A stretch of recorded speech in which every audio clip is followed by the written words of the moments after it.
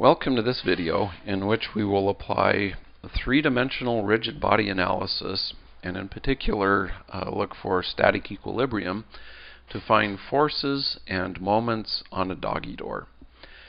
For those of you that are not familiar with the idea of a doggy door is a pet door. So here we have a door that's for normally sized humans. In this door for normally sized humans, we have a much smaller door that is hinged at the top so that an animal can push its way in or out. But we feel that that's not high-tech enough, so what I've done is I've added a cable that goes from the lower right corner of the door up to some control box. And the idea is that the cable it's on a winch, so it can actually be pulled in, which will pull the door up. That's the whole idea of this thing. And so what we'd like to do in our analysis is suppose that the door has been pulled up so that it's parallel to the ground. We want to find the reaction forces and couples at the hinge, as well as the tension in the cable. This may be important, for example, in manufacturing, to make sure that we choose components that are cheap but are not so cheap that our expected forces and couples will break them. So that's the goal, is to find the reaction at the hinge and also the tension in the cable. This picture just shows us what the raised door looks like. I've put a coordinate system on here, and the coordinate system has its origin right here, and then has the x-axis, the y-axis, and the z-axis. This also shows the geometry. The hinge is 1/2 foot along the z-axis. The door itself is 2 feet by 1 foot, and the location of the winch that's pulling up the cable is out over here. So yeah, out here is that location. So hopefully this makes sense, and again, our goal is to determine essentially the forces at the hinge as well as the tension in the cable. So the next thing to do then is build ourselves a free body diagram. So here is the door itself, and we have one force acting on the door, which is the tension in the cable, which is this guy right here. We know its direction, but we don't know its magnitude, so I'll call its magnitude T. And again, we know its direction. We'll come back to that in a minute in terms of how we represent that. We assume that the weight of the door, which is 10 pounds, is applied at the centroid of the door. We'll assume the door is uniform.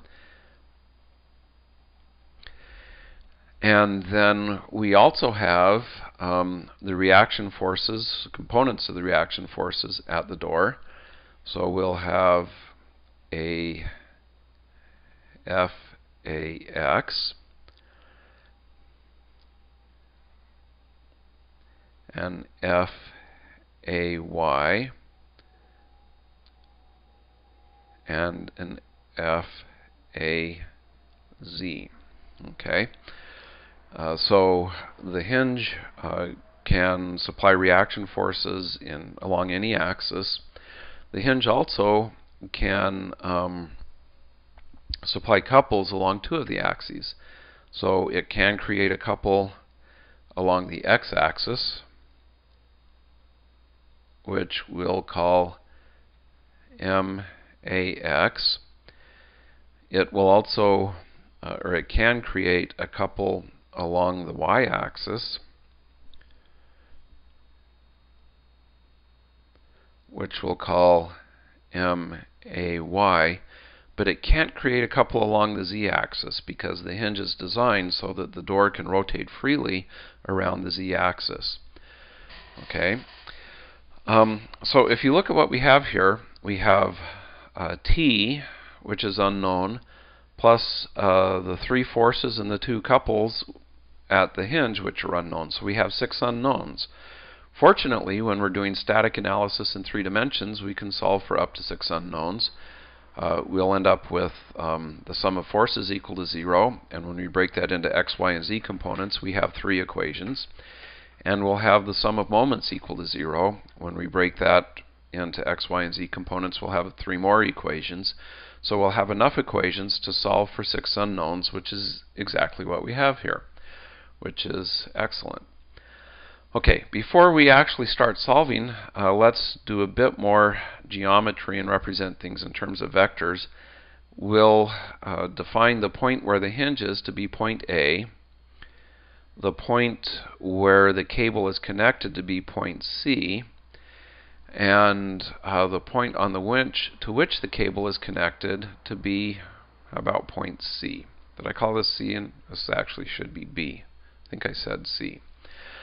And in order to work with these values, we'll also call the point where the weight is applied W. I'm not going to actually draw that in because it should be fairly clear whenever we apply the weight where it's being applied to.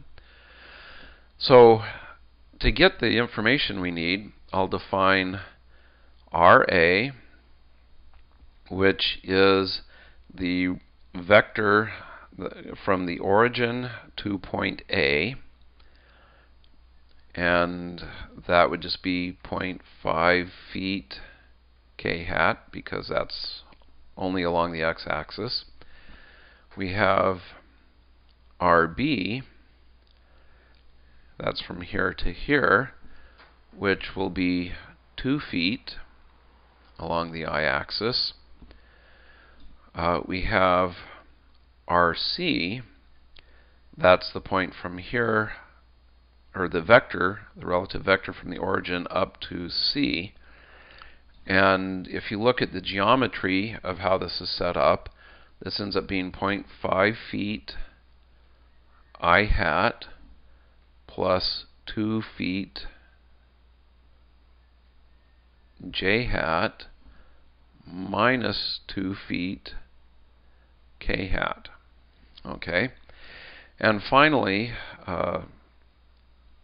the position vector for where we apply the weight, this is going to be 1 foot I hat. We go 1 foot this direction plus 0.5 feet k hat, and then half a foot this direction. Okay, so we have the geometry. We basically, I think, have everything we need now to solve for the 6 unknowns. So let's start doing that. The first thing we need to do is we want to have a direction vector for this cable, a unit vector that is in the same direction as the cable, and hence will be in the same direction as the tension that the cable applies to the door. So we'll define that to be RBC, the vector going from this point B up to this point C, and that is going to be RC minus RB. And so this will be, let's see, RC is 0.5 feet I hat plus 2 feet j hat minus 2 feet k hat. So that's RC. RB minus 2 feet I hat. And this then turns out to be, when I work it out, I've got 0.5 feet minus 2 feet, so this is minus 1.5 feet I hat, and everything else is the same.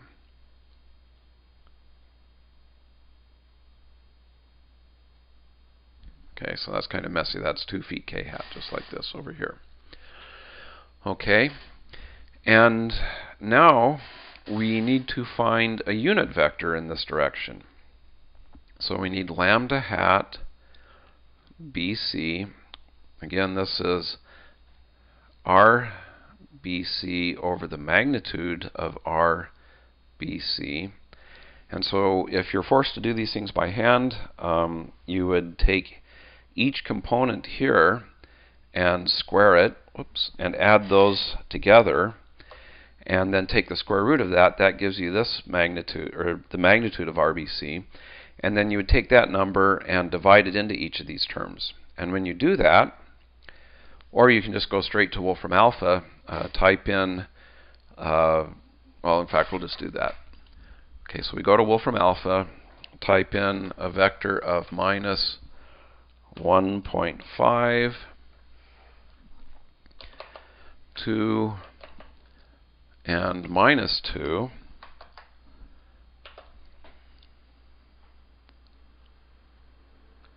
Oh dear, wolf from alpha is completely, or is temporarily unavailable. Oh, that was close. That's a disadvantage of going to Wolfram Alpha for all of your computing needs, is it may not be there. Okay, so then we find that the normalized vector, the unit vector, is 0.469, I hat 0.625, j hat minus 0.625 k hat. And so we'll go write that down. So this will be minus 0.469 I hat plus 0.625 j hat minus 0.625 k hat. Okay, so now we have the unit vector that's in the same direction as the cable. And so what this says is that the force in the cable, which I could call F, I don't know, F sub c for force in cable, this is going to be our unknown tension times this unit vector, lambda hat BC. Okay, so now we know the force in the cable. We've got an expression for the force of the cable. It involves our unknown tension T.